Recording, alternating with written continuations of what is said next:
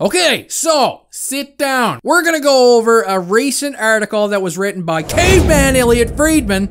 Yeah, it's like this guy goes into hibernation every once in a while and releases his 31 Thoughts shenanigans. Anyway, we're gonna go over a piece that he just wrote fresh. It's fresh meat on the Montreal Canadiens, titled, "The Canadiens Could Get Wild Again," meaning that they may just have another crazy offseason, much like the last one. And when we're done going over this article, we're going to have a chat about it and some of the names that were mentioned in the article. But first, before we begin, if you guys are a fan of the Habs, or you know the cave that Elliot Friedman and Sam Lasko both live in, then please consider subscribing to my channel, as I upload a ton of hockey content and would really enjoy having some more you grasshoppers tag along for the ride. Now, go ahead, sit down. You're probably already sitting down anyway, right? Who watches YouTube sitting up? You're all probably on the toilet. Anyway, let's quickly get this article out of the way, and don't worry because it's not too long. Just cross your legs like you're in kindergarten again, and pretend this is story time,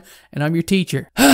Here it goes. When most of the rest of the league, what kind of start is that when most of the rest of the league? Anyway, we're pinching pennies last offseason. Canadiens GM Marc Bergevin aggressively added players and payroll, and ultimately it paid off with an appearance in the Stanley Cup final. Now he might be in a position to make a similar splash. Whoa, that's what I want to hear. I'm all ears, Elliot. Moving on. It's just that at the moment, it's uncertain how much cap room he will have. They're projected to have $14 million in cap room this offseason before re-signing any players. Jesperi Kotkaniemi and Arturi Lehkonen are RFAs, while Philip Danault, Yoel Armia, and Corey Scary are UFAs that they might want back. But there are some big questions around two other key players. This week, it was reported that injuries have put Shea Weber's career in jeopardy. Dun, dun, dun!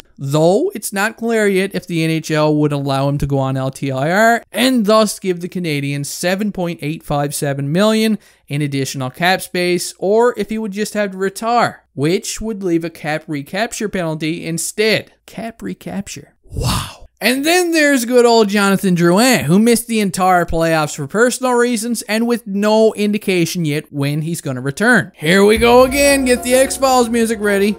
If neither of these guys are back, Montreal could end up with a whole bunch more cap room than initially thought. Now, we believe Philip Danault is going to market, Pierre LeBrun mentioned on Thursday night. Friedman said Marc Bergevin is a wild man, right? When he's got money to throw, he's going to throw it. The whole thing about Montreal's team is this move by Weber. The fact he's not going to play for at least a year, it changes the entire team. I could see Bergevin, because of the way he thinks, going out and taking a big swing. I said Landeskog. Would it surprise you if that guy got to market and, depending on Bergevin's situation, taking a swing at that? How about Eichel? Would that surprise you? Things are about to get real interesting in Montreal all over again. Boom! There you have it. Elliot Friedman, live from the cave that he's been living in, spitting his thoughts in your ears. Now, number one, whoever wrote that article was like 2 years old and used a crown.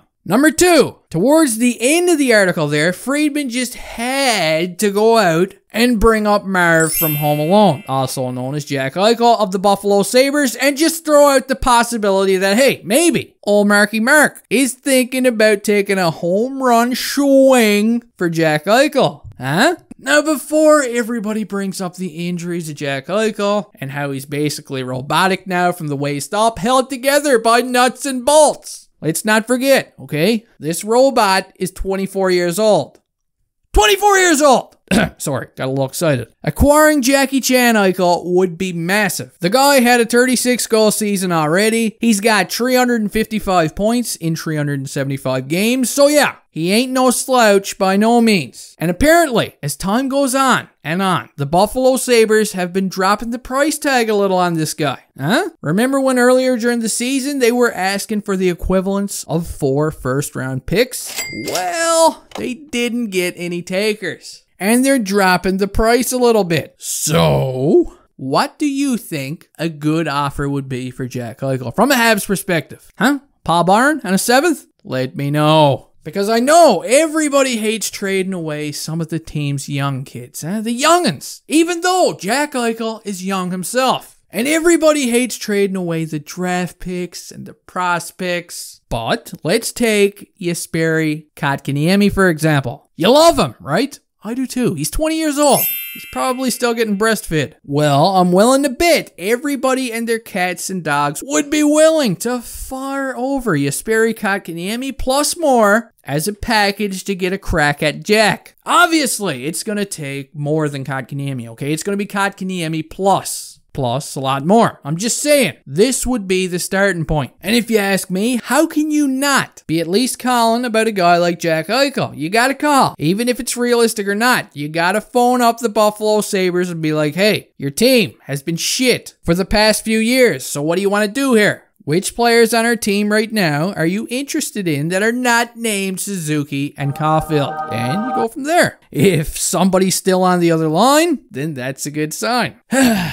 The other player mentioned by Friedman was, of course, Gabriel Landeskog, who we talked about last night in a video. And apparently, he's not very happy right now in Colorado with the way negotiations have been going. I mean, at this point, I'm willing to bet my left nostril that this guy is going to free agency. Do not pass go. Do not collect $200. He's going there, and he's going to have a little change in his pockets going jing-a-ling-a-ling by the time he's done. Boy, I tell you, there are going to be a shit ton of teams calling about this guy and asking his agent how many cookies is it going to take to get this guy and what kind of cookies. Moving on, you gotta admit, this offseason has been strange as hell so far, huh? It didn't really seem at the beginning like the Habs were gonna have any cap room at all. And now, all of a sudden, they're like a kid at the dollar store with $20. And I gotta agree with Elliot Friedman. I think things are about to get really, really,